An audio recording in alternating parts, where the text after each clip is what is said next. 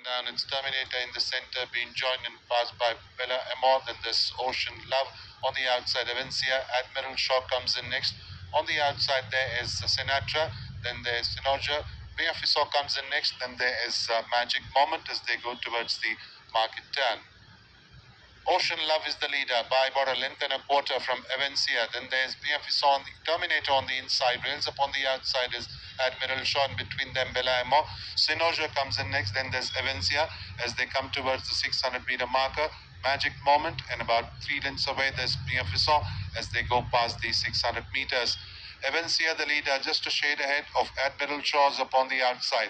Ocean Love comes in next. Then there is Sinatra on the inside. There is Terminator.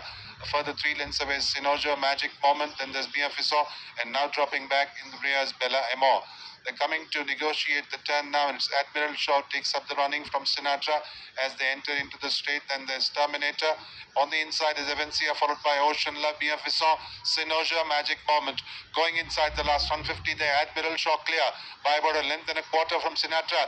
Terminator now gathering momentum on the outside and gaining ground, but it's going to be too late as Admiral Shaw pulls it off by about 2 and a quarter lengths from Sinatra. Terminator, Sinoja, Avencia, BFSO, Magic Moment, Ocean Love, and Bella Emo as they go past the post. Well, Admiral Shaw pulls off a bit of an upset here, but that's quite understandable in a maiden's race. And he's done it very well as Asha does, but Admiral Shaw travelled beautifully through the entire race. And I'm sure when you see the replay, you'll understand that Suraj Naradu certainly